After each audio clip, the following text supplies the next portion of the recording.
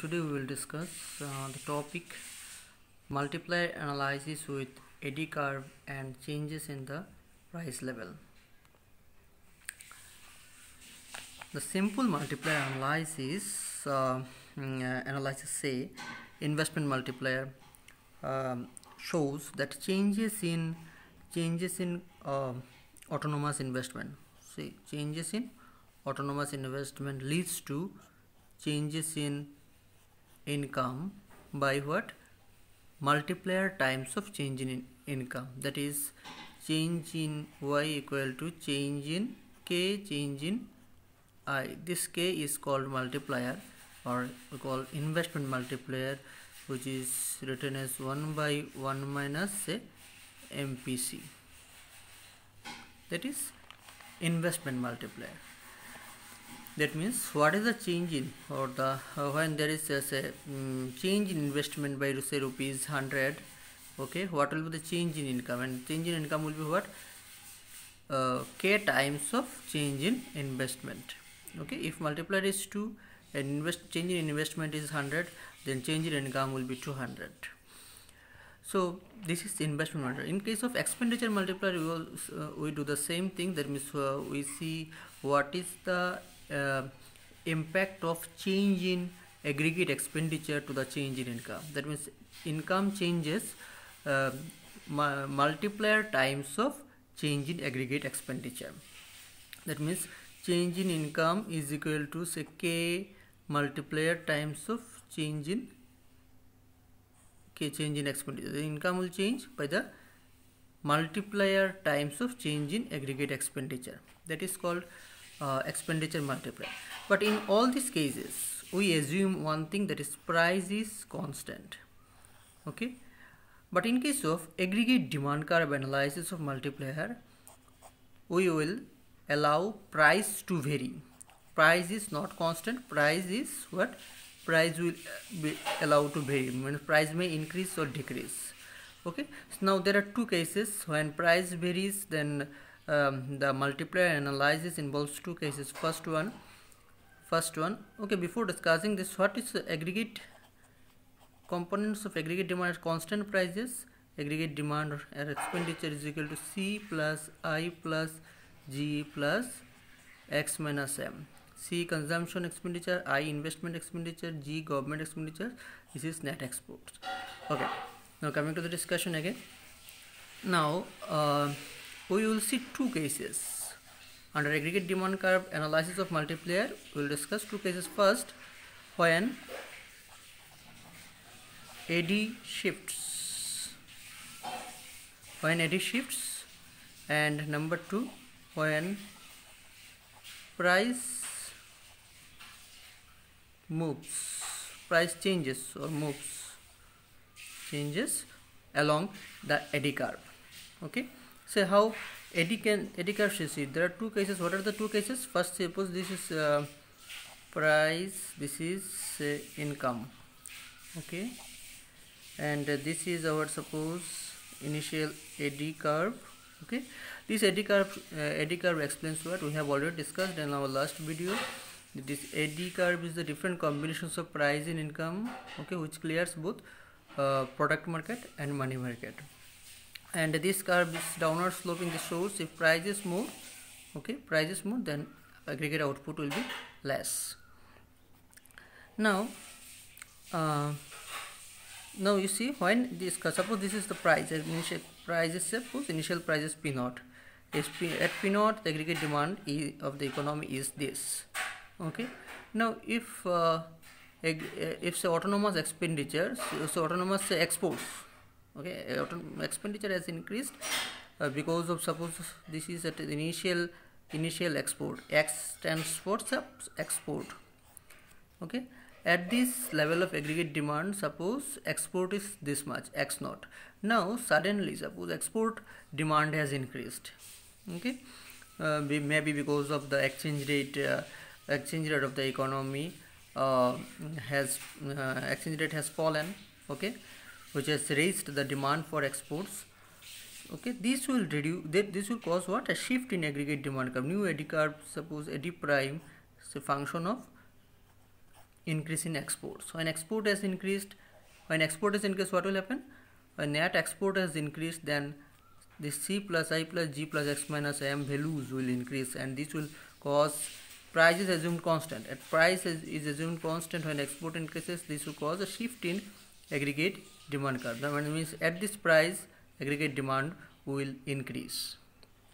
Okay, this is one situation. And another situation is what? If price falls, say from, suppose this is the price P1 or P0. Okay, this is suppose P1. If price falls from P1 to say P0, then what will be the change in income? So these two situations we will discuss. Now we will use Keynesian cross to analyze the expenditure multiplier.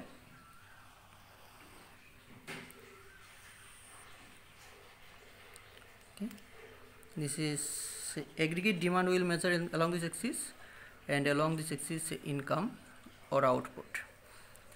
We are also already familiar with this diagram, that is 45-degree line. This is 45-degree line, and y equal to say C plus S. Okay, this is suppose our initial net expenditure at price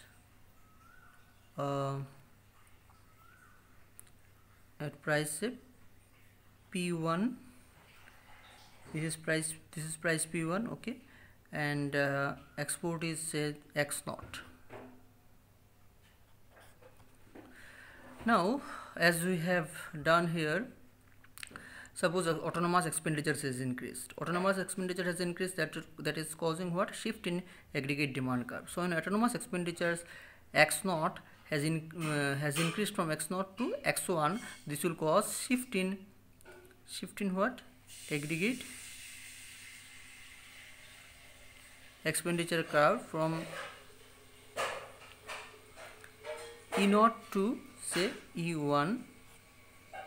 Price is assumed fixed. Price is not changing. Okay, price is fixed. The change is taking place in only export. So export has increased. When export is increased, the aggregate demand curve has shifted up. So initial equilibrium was what? Where aggregate expenditure is equal to aggregate demand is equal to aggregate supply. Initial equilibrium income was this much. Okay, now because of this shift, income has increased from Y0 to Y1. That is one point of multiplier. Second thing, suppose now price has fallen, like here. When price falls from P1 to P0, that means we are moving along an aggregate demand curve. There is no shiftment. Okay, so when price falls, that will cause what? Fall in prices to three impacts. Fall in price has three impacts. One is called wealth effect.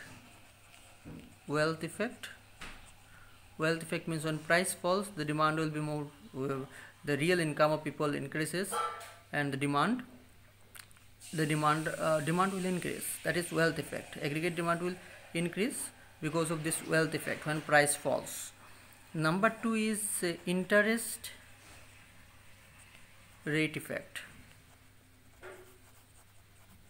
See, when price falls, that means if price falls, then overall what will happen to the real money balance? M by P will rise. When P falls, then M by P will rise, isn't it? Okay, given the money supply is not changing. Change is taking place in the price. When price falls, then real money supply will increase. Okay, when real money supply increases, that will cause, given the demand for money is constant, if supply of money increases, then that will cause a fall in rate of interest.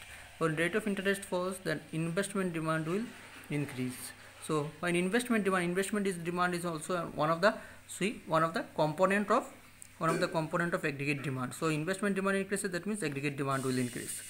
So this will cause an increase in aggregate demand. Third one is international trade effect. International trade effect means when price falls, everything remaining constant, if price falls, then what will happen? The demand for our commodities in the international market will increase. That means there will be a rise in export. Okay, these are the three factors that are associated with fall in price. Okay, when price falls because of wealth effect, interest rate effect, and international trade effect, what aggregate demand will rise. So when price falls from P1 to P0, then again aggregate demand curves will shift up, say from E1 to E2, and price is now P0. Now export is say X1. Export is changes. We are taking X1 is the change in export. So again there will be an increase in income, because at this point new expenditure curve intersects aggregate supply curves. AD equal to S equilibrium will take place here. That means this will be the change in income from Y1 to Y2 because of fall in price, and this Y0 to Y1 increase in income due to what? Shift in aggregate demand curve, say because of change in say any of the components of aggregate demand where price is not changing. Okay, so this is now expenditure multiplier in case of aggregate demand curve with flexible prices. Means when what will be the change in income or income changes multiplier times of change in aggregate expenditure.